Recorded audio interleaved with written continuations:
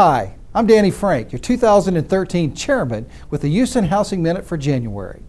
The Houston real estate market charged into full throttle in 2013 as single-family homes maintained the aggressive pace they set last year.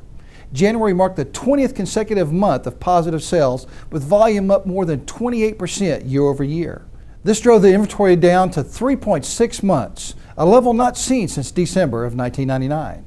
The single-family home average price rose 3.4% to slightly more than $200,000, while the median price increased 7.2% to $150,000. Both are the highest priced ever for a January in Houston.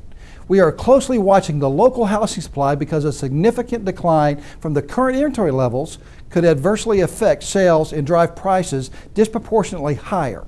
Market conditions right now are excellent for those considering selling their homes, especially as further growth in hiring continues to draw more potential buyers to the Houston market every day. I'll be back next month with the February report.